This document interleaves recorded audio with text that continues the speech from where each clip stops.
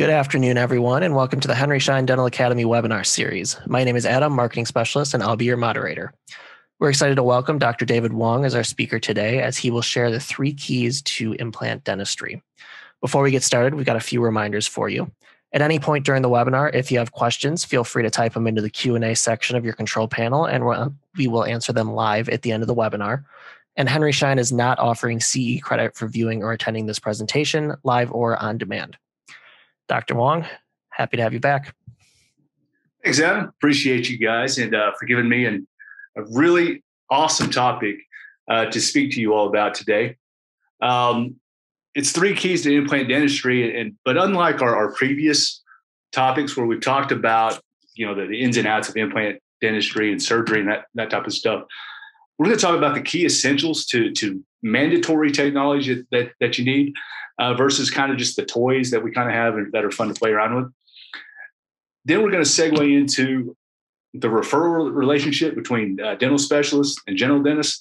And then we're going to talk about case acceptance because I don't really think that topic gets enough love. So let's go ahead and dive right into this. I hope to keep you guys, it's about 4 o'clock right now, so we'll probably be on for about an hour.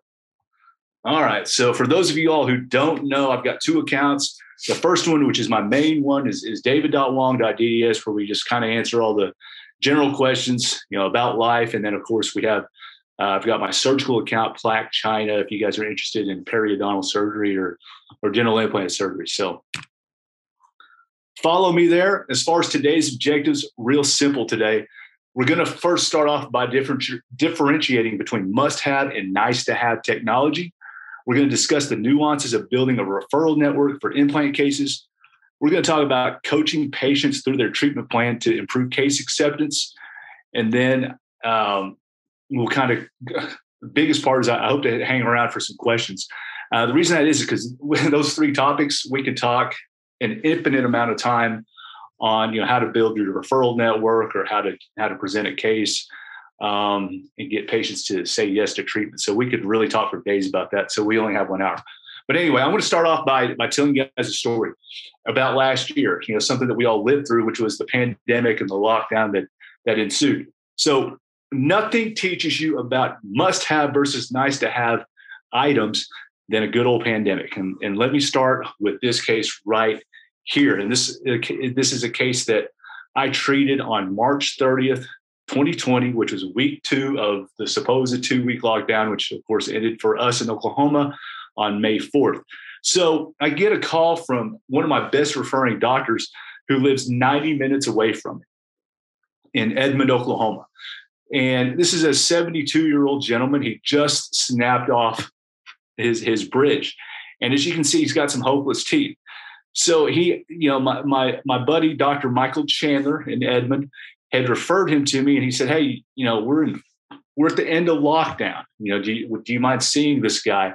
Do we consider this an emergency or not?" So the challenges here is that it's kind of global because everybody was in a different spot in regards to lockdown. Here in Oklahoma, we were supposedly on the last day of lockdown, which that day that this gentleman came in, they actually extended the lockdown a couple more weeks further, and then a couple more weeks after that even.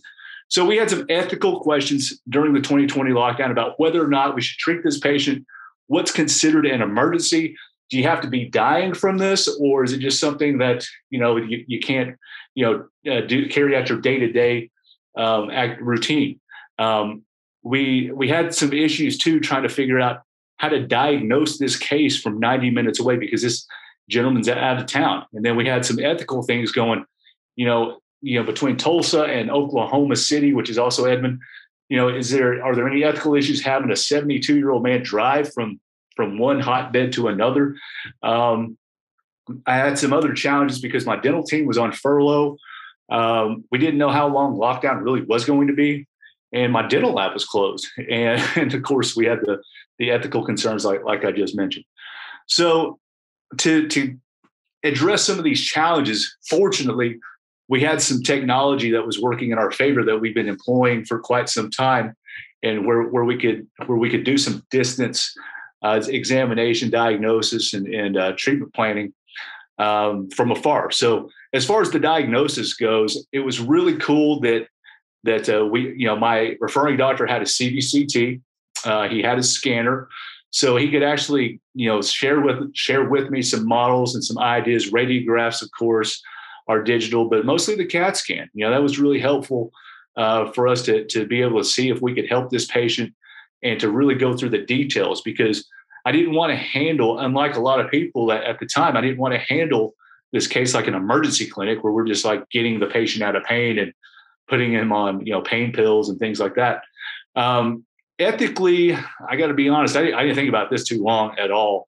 I think people on Instagram were debating this case a lot more than I did. What was going on through my head was, where else would the patient go? I mean, do you really want this guy ending up in the emergency room? What is my duty as a dentist who's trained to do this? What about the risk of delay or incomplete care? What if he just goes to an emergency clinic and just gets the hopeless teeth ripped out? And once again, without knowing when lockdown would be over, what is my ethical duty as a periodontist? Having no employees was not that big a deal, because we actually had, it's not like they didn't want to work. It's just that we were close. So I was able to call two of my best team members, and they came in to help me. As far as communication, because, we're working from, 90 minutes apart, the digital technology that we utilized, once again, was the CBCT.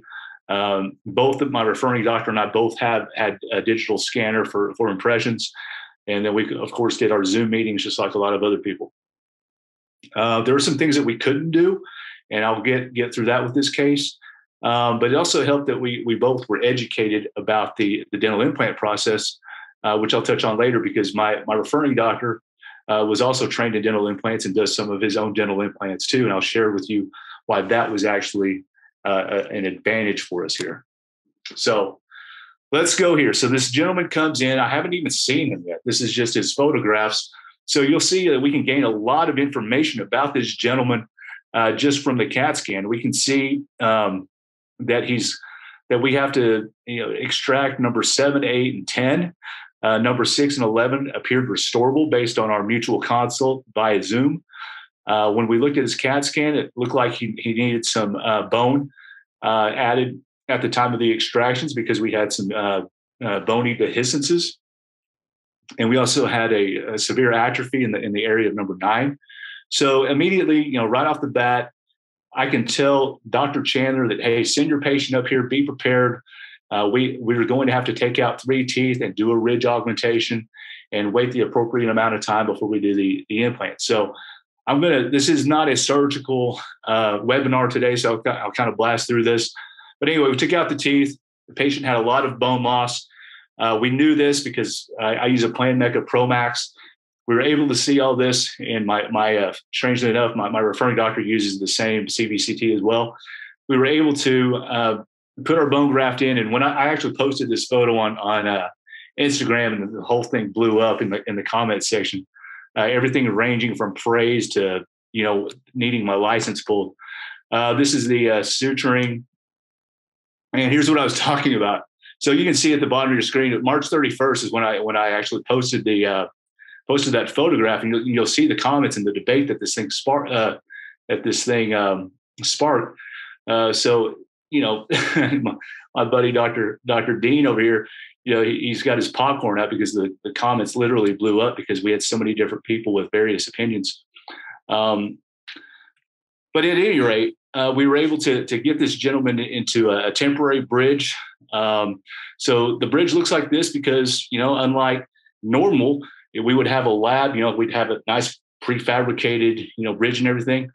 We didn't have that advantage here. So Dr. Chandler had to do everything by hand. And of course, our patient has some parafunctional activity and things. So by the time we were ready to place the implants, strangely enough, my lab in California, they were still closed. They wouldn't even accept digital scans, which I thought was kind of weird. But at any rate, this pandemic showed me a lot of things.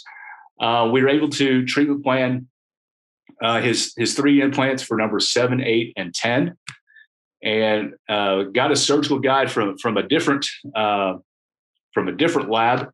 So I got to meet some new friends in some new places with a lab in Alabama instead, because they were open. Here's our implant placement. So still utilizing really important technology with the CAT scans, as well as the digital scanner, and a surgical guide was made so we could place these implants in very, very nice restorable positions. But here's what the kicker, though. The new lab that I had, they would normally make these custom healing caps to make the soft tissue look really nice. We didn't really have that advantage, so I had to hand make some custom healing caps here. And this is probably not the best job, but it did the trick. And what I'll share with you is this: by making these custom healing caps, it made my referring doctor's job really easy. So, all I had to do was send him these these scan bodies, actually, that they do double as impression copings, but these are the scan bodies from BioHorizons. So they double as a impression coping or a scan body, just whichever you want. Because my buddy uses a scanner, he just popped them in there and scanned it. And you can see, with our knowledge of custom healing caps, the soft tissue stays wide open so that we can get a nice, easy delivery of his teeth at the final outcome here. So what I want to get at here is number one, I want to thank the team with me and my buddy, Dr. Michael Chandler. We've been working together for years and years and years. I just think it's got so many cool implications, when we're talking about the pandemic and all the stuff that was going on at the time. We were able to help this gentleman out, and he's super happy. So I thought that was a good way to kind of share with you all what is essential and what is not so essential. So, before all this pandemic stuff, we would I would sit and meet face to face, knee to knee with my referring doctors, and we would look at the CAT scans together. Matter of fact, this is another good referring doc of mine, Dr. Joe Masad. He's owned the cover of Dentistry Today like a bunch of times, and I'm merely riding on his coattails. But we would normally meet face to face, and nowadays we really don't. Matter of fact, a lot of you all probably do a lot of virtual exams and consultations. So, what technology I feel is essential, you cannot live without a CBCT, in my eyes, and do a good job. I mean, I think you can. There are people who say that, hey, we've used periapical films and panos forever. But I will tell you, a CAT scan, if you really want to do the best job that you can do, you got to have a CAT scan. Digital impressions are a huge, huge help. And the reason I love them is because they're so accessible and they're so useful in so many different areas. Not only do I use it, for our implant impressions, but of course in restorative dentistry, you use them for impressions. In ortho, you use them. And it's really, really cool because when we're working on a case with, myself, an orthodontist and a restorative dentist, usually the digital impressions actually comes from the orthodontist. And that's pretty cool because he'll just send them to all of us, and we can make transitional partial dentures. We can make surgical guides. We can make temporary crowns on implants. We can do so much stuff with this. And it's really neat because it really connects all the specialties. The other thing that I really love to have is the piezo surgery unit from Action. I want to show you that one here in a second. But I think the nice to have things would have been a printer or a mill. Just kind of like I'm going to show you the one from Plan Mecca here in a second. But it would have been so nice because our labs were closed. We could have just printed our own guides, made our own, restorations or custom healing caps and that type of stuff. That would have been nice to have. Like I showed you, it wasn't a deal breaker because we could do some of this stuff by hand, but gosh, it would have been nice. The last thing is the resonance frequency analysis by Austel. This is nice to show for those of you who do implants. It's really nice to show you without harming the patient whether or not your implant is ready for the final restoration. So I'm going to show you this video real quick. This is the Action Cube. I'm going to turn my volume down.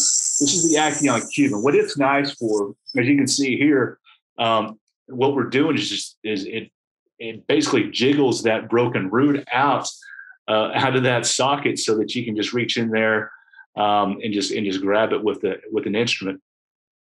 It's really nice, like in a case like this where you have a pretty thick buccal plate.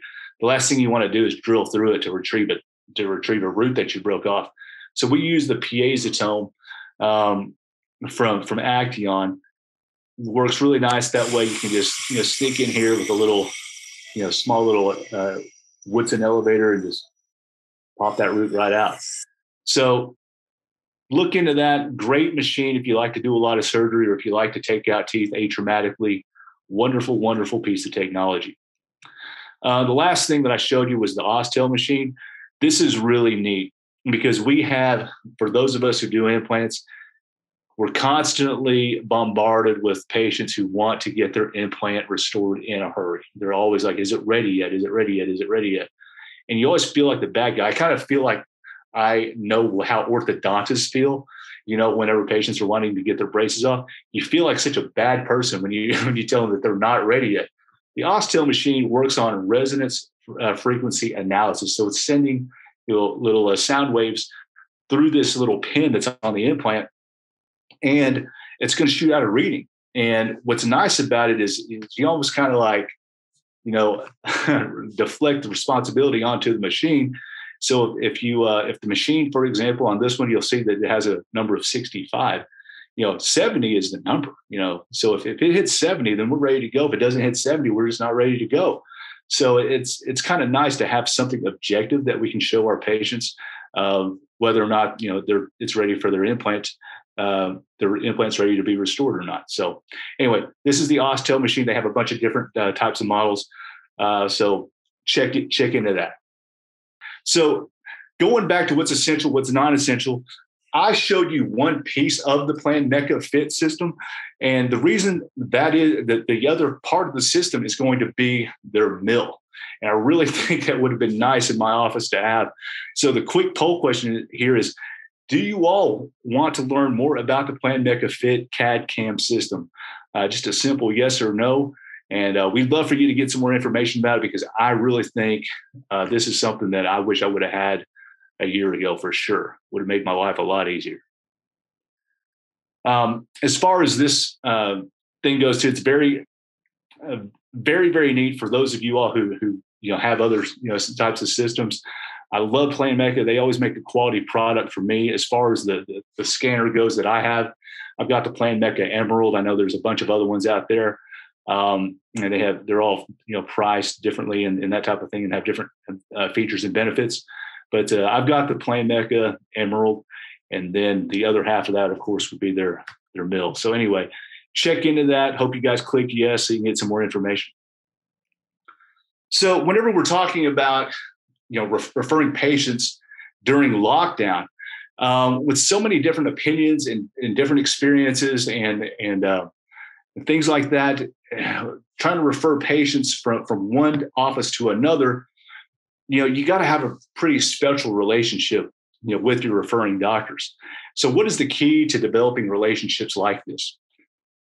And why listen to me? What do I know? I'm just some guy that's been just a periodontist who's been in private practice for almost on my 18 years now. So there's really no reason to listen to me, but I will say this. I had a standout year in 2009 where the Wall Street Journal actually did an article on my office talking about marketing. And in that article, we talked about how big social media was going to be for dentists and marketing their practice. And I did get got that part of it right, at least. And then that segued into a chapter into the Wall Street Journal's Complete Small Business Guidebook, which, as you can see here, it was a very popular book. It's ranked 1,261,140 as of last year. So anyway, it's in there nonetheless. But anyway, that's my experience as far as the dental business goes. The one thing building referring relationship, attracting new patients, and helping them to say yes is all about. So we're going to talk about that. And that word, of course, is influence, right? We know about influence with social media, but in real life, it's really, really important to be able to influence people, not manipulate people, not trick people, but to really genuinely influence them to make decisions that are good for themselves. Okay. So one question people always, or a comment people always have for me is, you're probably a good influencer just because, you have a good personality or you know how to talk to people. So the question always is, can influence be learned or are you just born with it? And for me, I believe that it can be learned. There are some people that are better at it than others, but for the most part, there is definitely a system that you can incorporate that can get you tried and true results. First thing that you guys have to understand about a dental practice is it's a dental business, right? We all run a business here. So all businesses depend on two things to survive. What are those two things? First thing is new business. Second thing is repeat business. Without those two things, we don't have a place to practice. So how do we get new business and repeat business? We're going to start off talking about the referring relationship. So if you're a specialist, we're going to talk about that. If you're a general dentist and refer to a specialist, we want to talk about that too. So we'll focus on that referral relationship. I can only speak from a periodontist perspective. The challenges of dental specialists is trying to get new patients, especially for a specialist. We generally have a short-term relationship with our patients. We get them, we treat them, and then we send them back. The second challenge, of course, is case acceptance, because after you do your exam and present a treatment plan, you hope they would move forward with treatment. I can tell you specialists are always struggling with what type of technology to buy and incorporate. We don't really know what to buy. We don't know what people like. We don't, we're trained in residency to honestly get away with a bare minimum. So we don't really know what to buy and where to invest our money. Sometimes we get mixed up on what mix of services to provide. As an example, for me in perio, I debated for a long time on whether or not to take out wisdom teeth. I know some periodontists do, some don't. I don't. But that's a challenge too, trying to figure out what your service offering is going to be. And then lastly, how do you build a referral? I mean, if you ask, specialists 30 years ago, they would say, you bring food around to all the general dentist offices and they just refer you patients. But I don't know that that's true anymore. So what I do is I focus on the relationship side of it in my practice. So we're going to talk about building referrals. Some other strategies that we commonly employ as specialists is we socialize a lot, go to a lot of dental events and meetings and study clubs, probably start a study club if we don't belong to one. We focus a lot on word of mouth because, when you start up a scratch practice, or if you're a new associate, you really have to go out there and hustle and get those patients. So you depend on word of mouth at first too. A lot of us try to focus on our expertise as a specialist. We try to become a source of knowledge or maybe even an expert, like on the news or something like that. And finally, there's those of us like myself, who invest a lot in technology and buy all the latest and greatest stuff and really hope that people, like that and or at least like it enough to want to check out our office. So let's look at these strategies and see what really matters and what really doesn't. So when I focused, I'm going to go backwards here for a second. I focused early in my career on becoming an expert and investing a lot in fancy technology. And what I realized today, 18 years later, is that, I didn't really separate. Those are all clinical goals, right? I wanted to be the best periodontist and to be trained in the best techniques and use the best, technology and all this other stuff. But those were all clinical goals. I wanted to be a good clinician.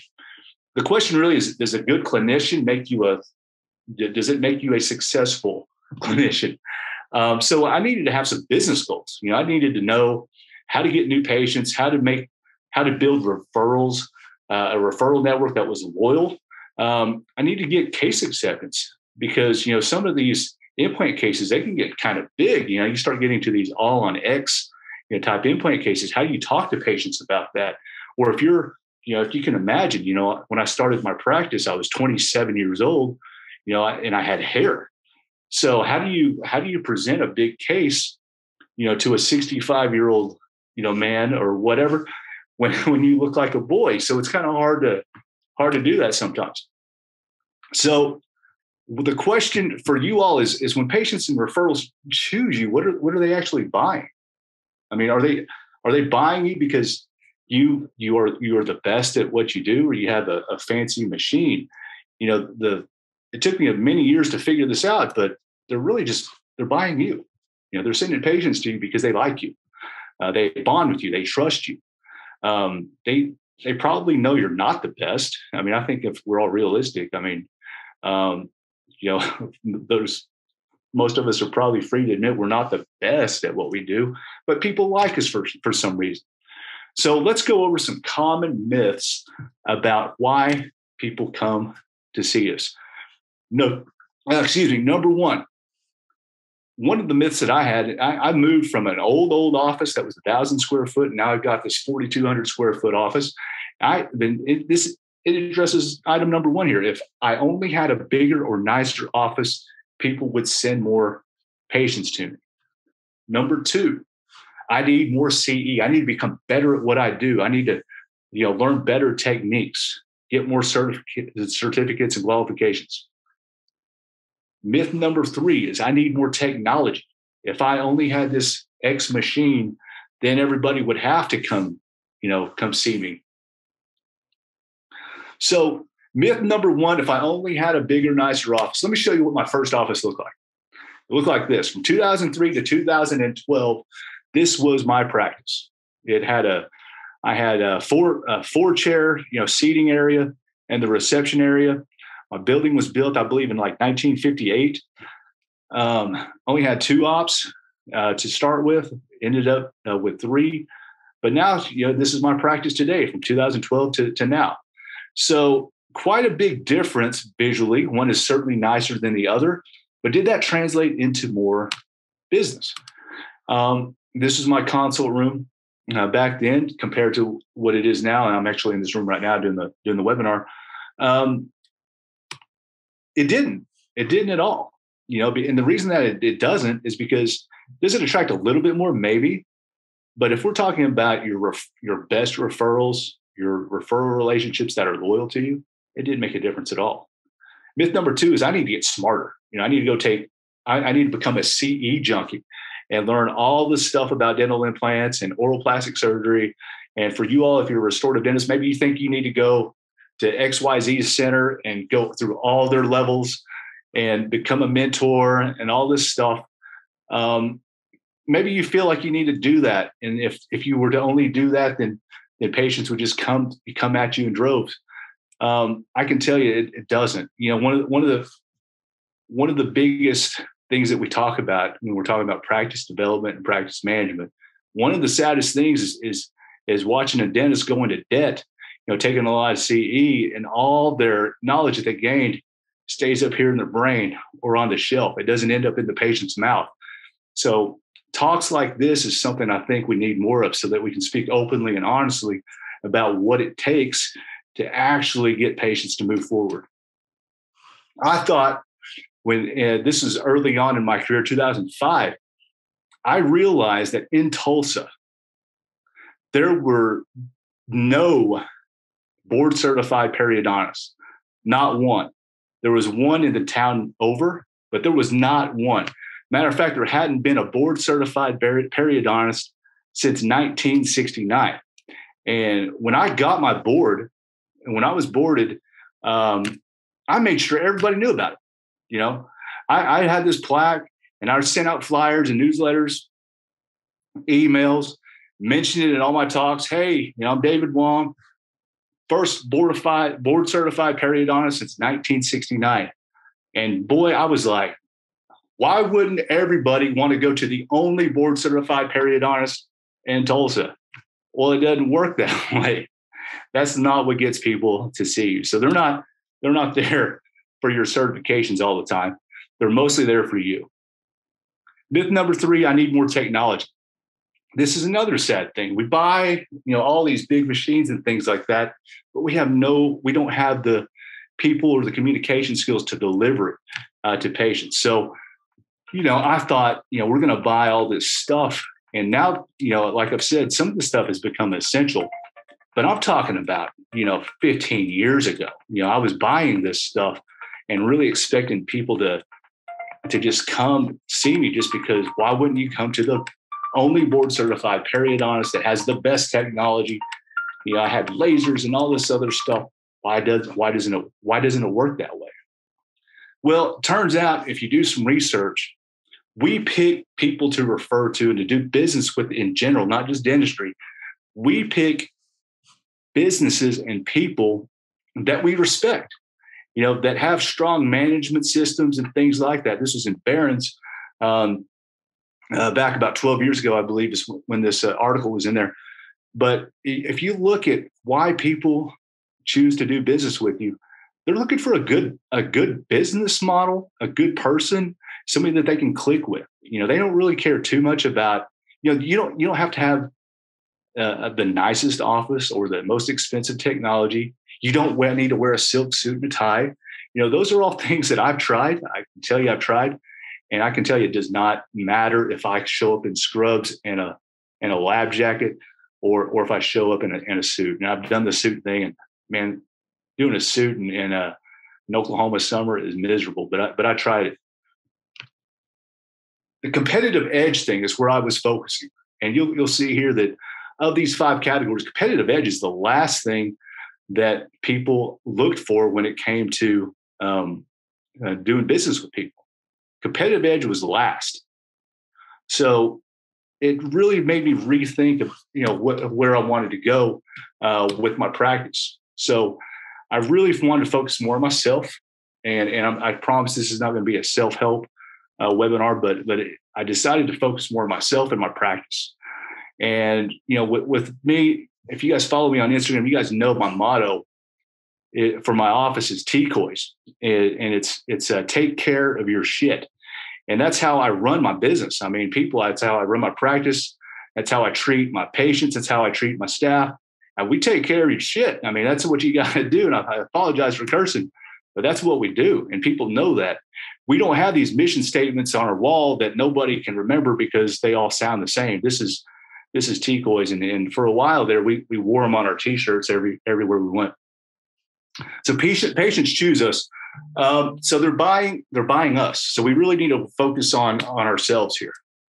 So what about us, and what can we say and do and make people feel to help them click and bond with us? So the first thing is we need to instill confidence with our referring doctors and our patients.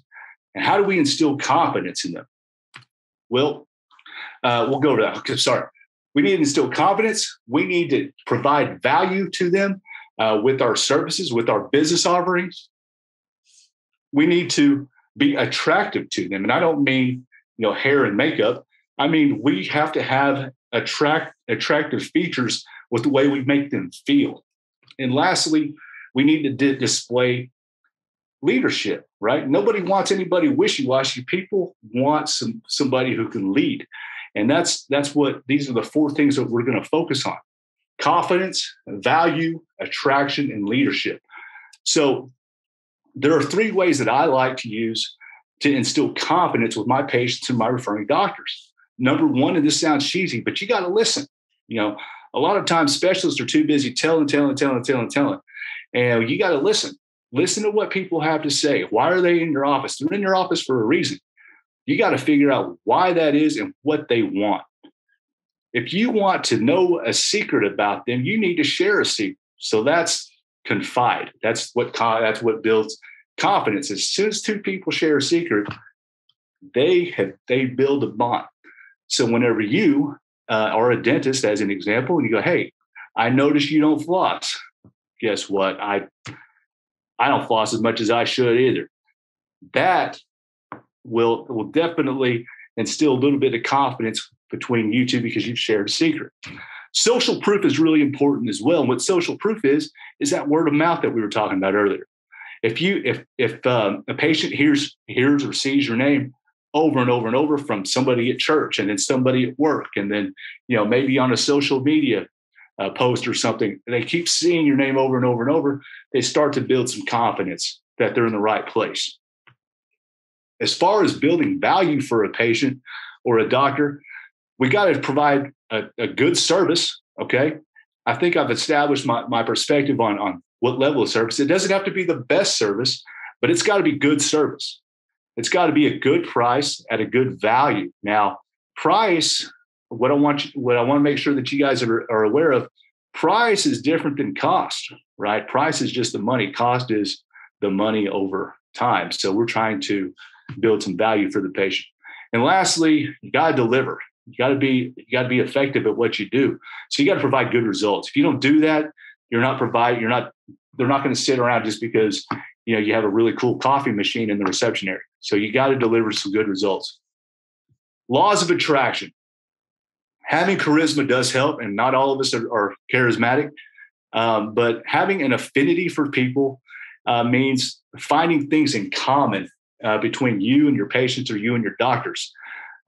This goes to the point of, that's why we don't ever talk about sex, religion, or politics, right? Because those are ways that we can alienate other people and even ourselves. So we try to find topics that we can click on together, so that we can attract the right types of patients that are like us. Once again, you got to listen. Listening to people, it gets you a long ways. If we'll just talk a little less and listen a lot more, it'll get you a lot, very, very, very far. Attraction, other laws of attraction. People like people that are fun, that make them laugh, that can share an experience or an outcome. So doing a lot of testimonials and things like that, showing vulnerability, sharing stories, going back to that social proof that I just mentioned. Those are really big things in attracting people and building a bond and trust with you. Lastly, leadership.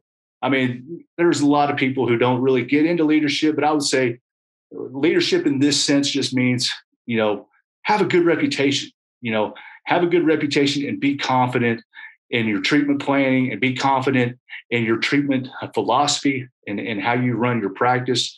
And, when you get that word of mouth going, I know a lot of you all are just starting out, but trust me, once you get that word of mouth going and everybody starts seeing your face and your name everywhere,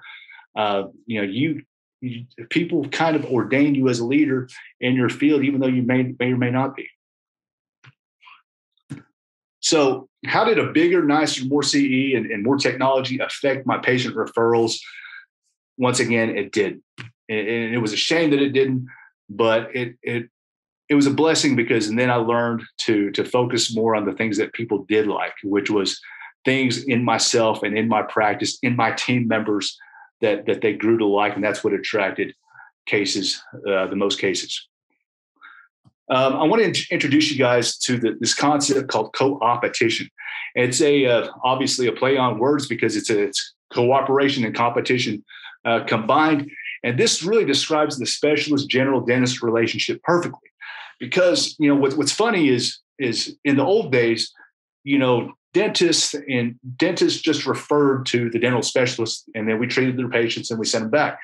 But then it got to the point where, specialists would sometimes keep the patients, like in perio. And then that would get the dentist mad. They're like, I'm never referring a patient to you ever again, because I send them to the periodontist and I never see him again. Well, that created a thing where dentists wanted to keep all the perio in-house. They didn't ever want to refer a patient ever. So there was a little bit of competition there. And now, what we're looking at nowadays is this concept of co-opetition, where we have cooperative competition. For example, for me, we're talking about dental implants. I love that my referring doctors, a lot of them do their own dental implants.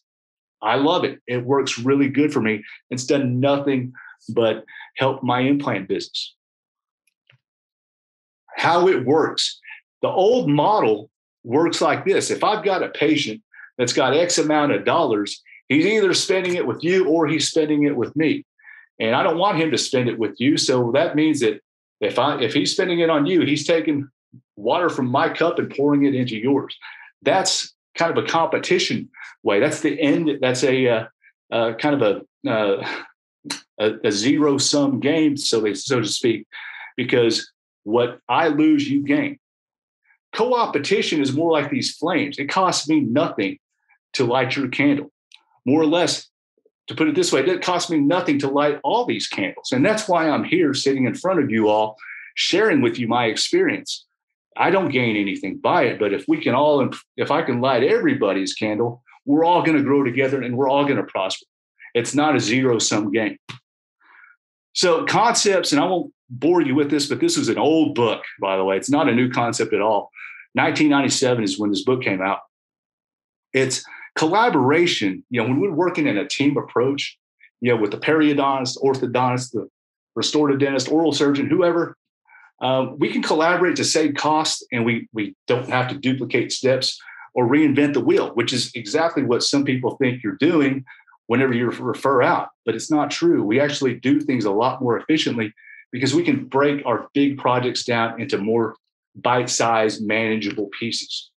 We also share the risk. That way, if you're doing like a big all-on-X case or something like that, or a case where you have so many different disciplines going on, we can all share the risk and also remember what we were talking about earlier and how to bond and build trust. By sharing the risk, we're also building trust with each other and the patient by providing social proof and confidence with the patient. By doing co-opetition, we can play to everyone's strengths, so we don't have to bring our A game in every single piece of the patient's treatment plan. We can just do our part really, really, really well. More players. This is the part that I think is really cool. It's this concept called the value net. And whenever we are in a co-opetition type scenario, we increase what we call the value net. And the value net is comprised of 5 components: your practice, your patients, dental suppliers, other competitors like other periodontists for me or oral surgeons. But then you have these complementers. And this is really cool because once more people get into the dental implant game, just like when more people got into the perio disease game with all the other, the non-surgical treatment, the antibiotics and that type of stuff, it introduces a whole new world of periodontal patients to people like me, So when people start doing implants, they start seeing more implants. They start seeing more opportunities for complementing procedures like bone grafting or soft tissue grafting. So it only helps us all when we increase the size of this value net.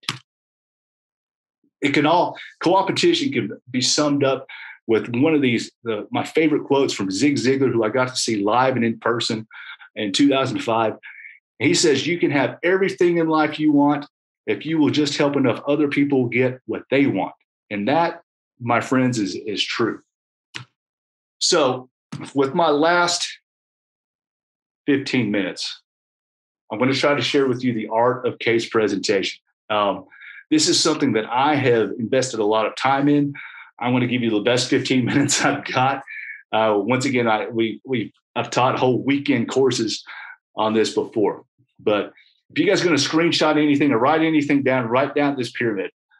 There are 5 steps to how a patient says yes. Number 1, every patient, just like every customer, every client, starts from an area of unawareness. We don't even know what's going on. We don't know what we have. We don't know what we need. If we don't know any of those, we don't know what we want to buy or invest our money in. So we have to go from some level of an unawareness up to giving attention to it. So we got to go from unawareness all the way, have some awareness of the situation, and it's got to grab our attention. All right. Now that we have our attention, meaning, maybe you didn't know, periodontal disease can cause heart disease or has an association with heart disease. Maybe you didn't know Invisalign was a possibility. You have to have some attention. Okay. So you go from unawareness, you grab their attention, then they have an interest.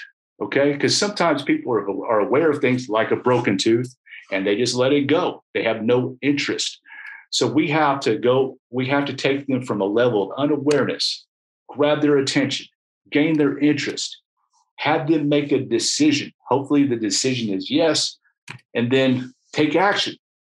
Okay. Because and the action part is what we need to focus on too, because a lot of times we want to buy something or we want to do something and we just don't do it. We always say we don't have enough time or something else, got in the way, but we got to get our patients through these 5 steps: unawareness, attention, interest, decision, and action. Okay. The most common mistake that I see in case presentation, and I can tell you, I used to videotape myself in case presentations with the patient's permission, of course, but I literally would set up a camcorder and on those big VHS tapes and record myself. And I would say the most common mistakes that I've ever made, same with many of you all, is they don't have a case presentation system in place. They just sit in a consult room or even worse in the dental chair and just talk to the patient randomly, like your buddy or something. And then, you might talk about treatment and then you kind of go to something else, but you don't get anywhere. The patient isn't progressing through that pyramid. So the basic formula for case presentation, and this is the most basic formula, by the way. I use several other formulas, but this is the most basic. It's PAS. Okay. That's your basic formula for a case presentation. What it stands for is problem, agitation, and solution. So in order for you to get your patients from the bottom of the pyramid to the top of the pyramid, you got to introduce the problem. You got to agitate them, right? You got to make, you have to make a case for why it's a problem, right? That way they can gain their attention and their interest and desire, right? You want them to have to make a decision on your potential solutions. So that's why it's problem, agitation, and solution. Okay. So let's talk about interest. So there's things that we do that like many of you all, I'm in study clubs, and we're provided with these videos that educate people on why an implant versus a bridge, right? Or we talk about, what is calculus and why is that bad with periodontal disease? I love these things. They're good visuals. They've spent a lot of time and money on them. But the problem with them is that they're just informational, right? They're giving the patient information. There's no story. There's no interest. There's no buildup. There's no suspense. There's no resolution. So we need that. And I'm going to tell you guys how to structure a story. If your idea of educating the patient is giving them an iPad with a video from your Sphere Education and just having them play the video and think all of a sudden, wow, I want my whole mouth reconstructed, you're wrong. If it happens, you might want to rethink that patient. They might be a little crazy. Most people don't make decisions that way. Big revelation. People do things for their reasons, not mine. So you can't just tell people, what they need, what you would do, because they have their own reasons. They got to this point in their life by making choices for themselves. This is also going to be something that they do for their own reasons. These next 3 tools, I love them. I use them every single day. And they're called the dreadful story. Number 2 is I play a game with my patients called healthy or not healthy. And then I also do a thing called youth or elder. And I learned these techniques. I didn't make them up. I learned from a mentor who's also like a grandpa to me, Dr. Michael Schuster in Scottsdale, Arizona. Wonderful guy, great communicator, taught me a lot about what I'm showing you guys today. I've spent a lot of time with this man over the years. He's now retired. But this is back 2014. This is the last communications class that I ever taught, that I remember teaching anyway. It was a whole weekend. Back January 19th, 2014 was the last time I taught a whole weekend on this. So it's been a while. So that's why it was such a treat to be able to put this together for you all. But the game of healthy or not healthy, this is what I like over anything that's pre-canned on an iPad. I love having my own photographs. So what I do with a patient, if I see something in their mouth, I take a picture of it, and then I have photographs, and I just tell them, hey, do you want to be healthy or not healthy? There's not a single patient on this planet that says, I don't want to be healthy. They all say, I want to be healthy. So all we do is we just play a game. If I'm looking at, gingival recession, I'll show them recession cases, and we'll play a game of healthy or not healthy. And the purpose of this type of exercise is to get them thinking about, number one, just image recognition about what's healthy and what's not healthy. And then they start to form an opinion about what is healthy and not healthy and where they want to be. This is what I will typically do is just play a short game. Doesn't have to be very long, 1 or 2 minutes of healthy or not healthy. All right. And most people, they don't have to be dentists to figure this out. They know what's healthy and what's not healthy. As we're doing that, we're supposed to be gaining their attention and interest. Okay. And that allows us to bring in their own pictures so that, we can make some changes so that they can meet the goals that they are now stating that they want. They want to be healthy. Some people don't communicate in terms of healthy or not healthy. Some people are more motivated by feeling old or looking old. So with these same two photographs, we can switch the game and say, hey, we're going to play a game of youth or elder. So when you look at these teeth, who's the older person? Who's the younger person, right? Generally speaking, the healthier mouth is the one that looks younger. So we play a game of youth or elder. So this is all about communicating in a way that a patient likes to be communicated with. Sometimes, like I said, people are motivated by health. Sometimes people are motivated by, looking young or old. Okay. So it's kind of fun actually to put together a presentation, depending on their communication style. So we look at these cases, we have a wear case, and then now we have it fixed. So now we have a before and an after. Does this patient look younger before, or does she look younger after? Well, she looks younger after. Well, what happened in the after? She got a lot of dental work done. Do you want that? Why wouldn't you? Do you want to look older? So it's a pretty easy decision, for patients. The last tool I use, and I use a bunch of tools. I think last time I checked, I've got like 40 different types of stories that I do, but I'm going to give you my top 3. So far we've talked about healthy, not healthy. We talked about the youth or elder game, and I'm going to use the last one, which is called the dreadful story. Every one of you all should have a dreadful story for every little scenario in a common treatment plan for a patient. This is my dreadful story for an extraction, bone graft, and implant. Okay. So here's the dreadful story. This is Anna. Anna is an accountant. She shows up in April of 2012. Okay. Anna's an accountant. It's April 2012. She comes into the office. My tooth hurts when I bite down. I do an exam. I show her the x-ray.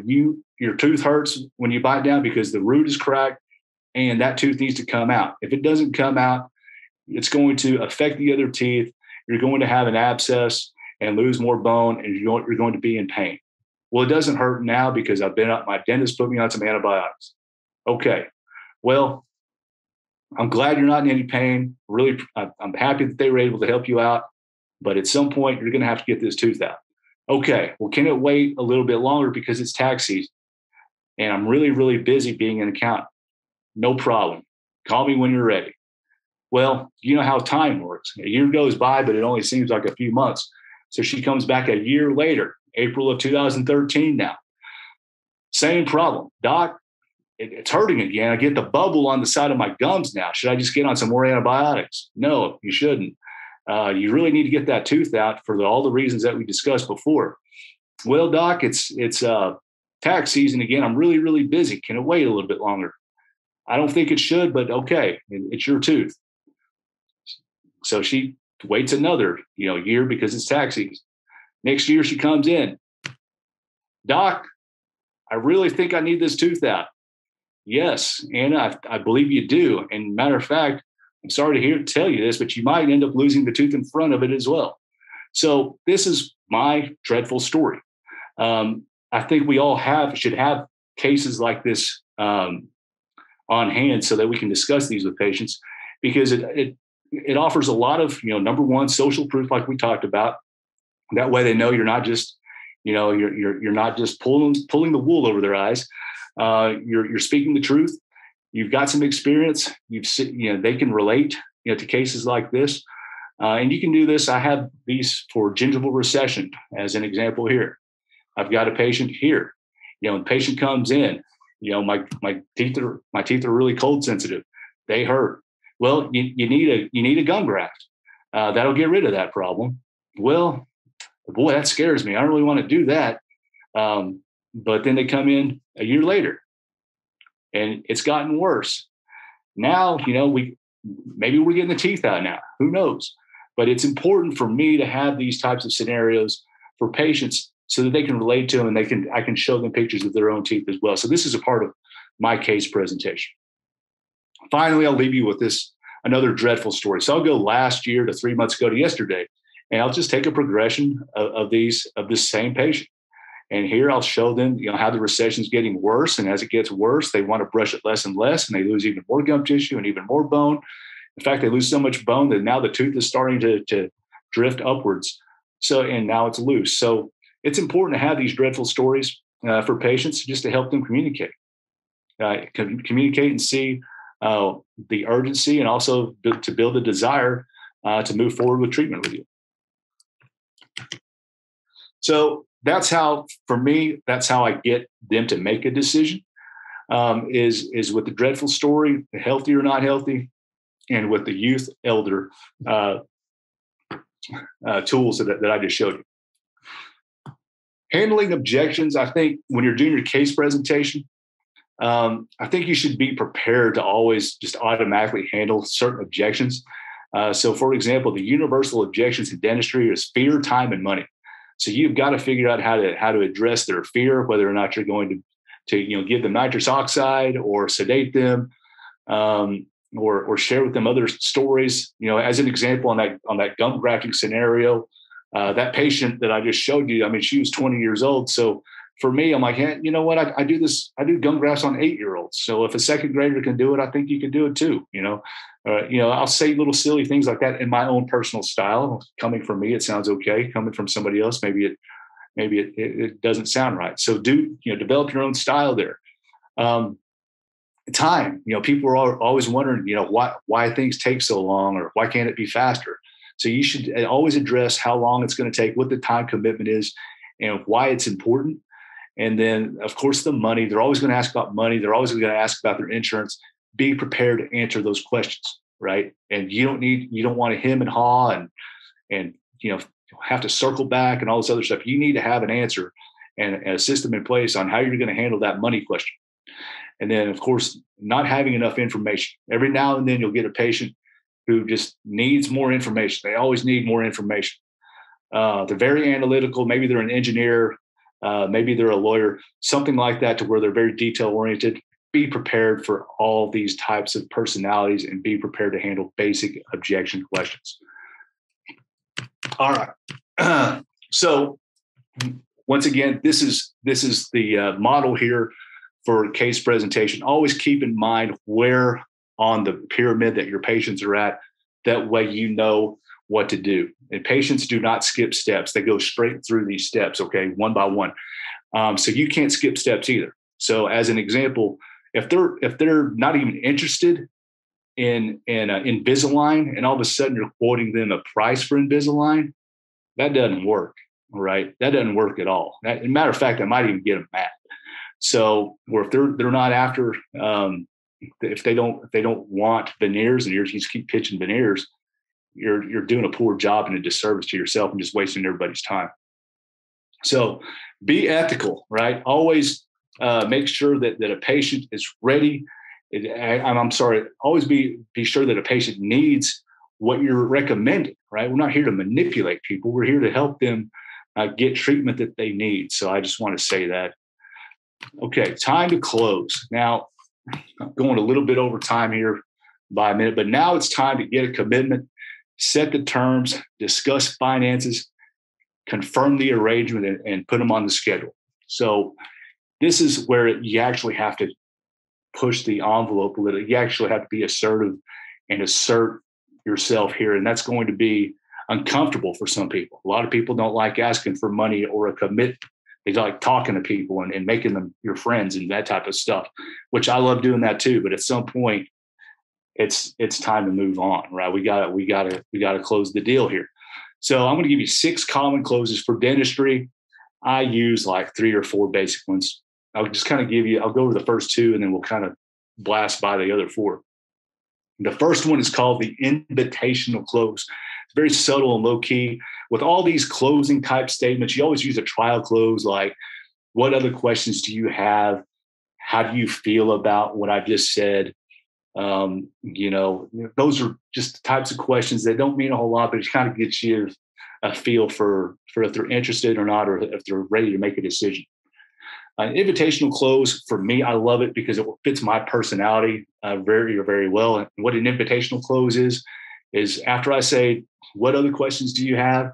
They say none. And I'll just say something like, well, hey, what do you say we get going on this? That's a very soft close. It's an invitational close, right? There's the directive or assumptive close. You always, once again, also leads with a trial close. Like, do you have any other questions? How do you feel about this? It's nice because you get to keep the control. So for those of you who like to talk, you get to talk more. But you tell them what the next steps are. So you basically say, do you have any other questions? No, I don't. Well, here's what we do next. Okay. I'm going to go grab my office manager and she's going to, check with your insurance and answer those questions that I left open just now. And she's going to make talk about financial arrangements if you need them. And then we'll talk about, the warranty on your dental work and, what your next few appointments will entail and then what else included. Okay. So that's the more direct or assumptive close. And then you have these other four closes, the preference close, which is really nice because it's kind of like getting a patient to say yes without getting it or seeing that they said yes without actually them saying yes. So something like a preference close would be, do you want to do one quadrant at a time, or do you want to do the whole mouth all at once? Right? They're choosing a preference. The secondary close is baby steps. So that's where you go, hey, you get them to agree to little things like, do you want to be healthy? If you want to be healthy, we'll start off with getting your gums under control. And then after that, you just get little, small yeses until you get to a full treatment plan. And we've all been victim to that, I'm sure, to where you start, that's how denture centers work, actually, right? They get you in the door with a $300 denture, and before you know it, they bought the premium denture at $2,500. So use a lot of secondary closes. Authorization closes work really well too. For those of you all like those of us who write out our treatment plans like I do. I like to write out my treatment plan in front of a patient, like a cocktail napkin style close, where it's called the authorization close. So as we're agreeing to various phases of treatment, I'll write them down, and they'll watch me write it down, and then I'll tell them what everything is. So it's like very line by line, very casual. I like that. And then the I want to think it over close. I don't like this one because when people say no to me, the way my style is, I'm not one of those guys that's ever going to go, hey, so what do I need to do to earn your business? I'm not that type of a guy.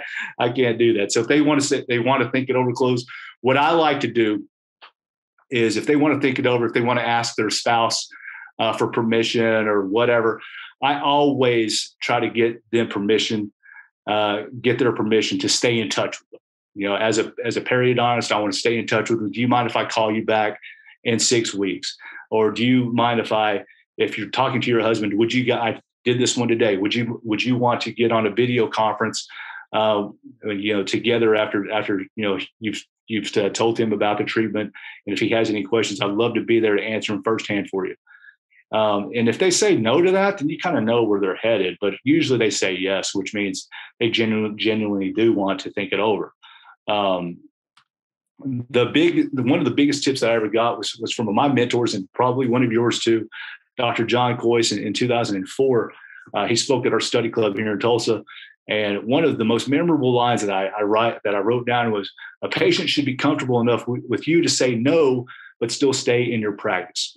And I love that, because I think if you're a dentist, it's really important that they can say no to you and still feel comfortable to come back to your chair 6 months later to get their teeth clean, right? Just because they say no shouldn't mean, hey, I guess I just got invited to leave. They should still feel comfortable. And I think that's kind of the name of the game, is that as long as they're there with you, getting their maintenance and giving you an opportunity to continue to educate them and help them move forward, that can still be a win. It doesn't always have to be about closing people in one visit. So that concludes it. I'm sorry I went about 5 minutes over. I want to remind you guys to sign up for Thrive Live. I'm on that, talking about the future of periodontics, and I talk a little bit about this co-opetition thing that I just told you about. But anyway, here's the website. Check into that. It's going on May 21st. So I'd love to see you all there.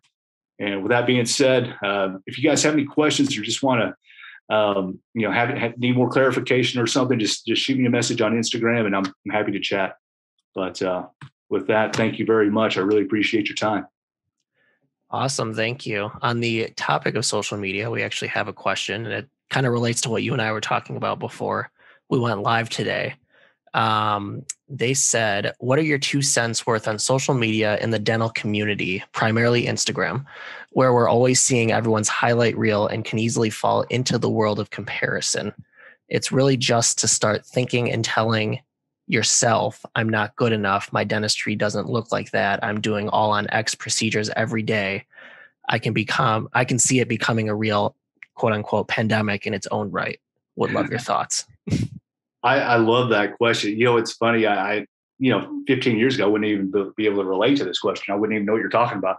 But, with Instagram is definitely everybody's highlight reel. So for me, there's 2 things that I always look for in a good Instagram post, especially when it comes to dentistry. Everybody can do a beautiful process. We can do a beautiful surgery. We can do a beautiful prep. We can do whatever. But for me, what makes me always feel better is if they don't show the final product, or if they don't show a final product that's been in service for a while. So that always makes me feel better as a periodontist that, that thing could have failed miserably. I'd never even know, because the last picture they showed was it all sutured up. As a dentist, though, you always have to realize that people use filters and things to manipulate the photos. That happens a lot. I can tell you that right now. So that's one thing. Number 2, there's a lot of people who are really, really, really, really good dental photographers and not very good dentists. So don't be impressed by really good photography, because that does not make a good dentist. That just makes them a good photographer. So be aware of that. As far as kind of sensing where you're at, you just really need to grab a mentor or 2 and go, hey, can I show you something without you laughing at me? I'd be happy to look at it and tell you, if it's good, if it's bad. But the biggest thing is there is no comparison. I know that everybody says that. There really is no comparison, because for that given, you never know. You never know the backstory, and that's the thing. I wish you all knew some of the backstories on some of these. Where the final product may be the result of 5 do-overs and 4 trips to the lab to get the shade right. We all share the same challenges. All of us do. Mismatched shades, broken temporaries, failed all on X's, grinders that break off our veneers, people who don't comply with ortho. It all happens, man. So don't worry yourself. Awesome. Well, that's all I see. So you were so on point today. No questions. What? Get out of here. All right. Can't win them all every time. Fair enough. Awesome. Well, with that, we will close. So thank you, Dr. Wong, for the great presentation. I certainly always enjoy your content. I hope everyone else did as well. If anyone is interested in attending future Henry Schein webinars, visit henryscheindental.com/webinars for our upcoming schedule. As a thank you for attending, everyone will receive this recording via email sometime in the next week.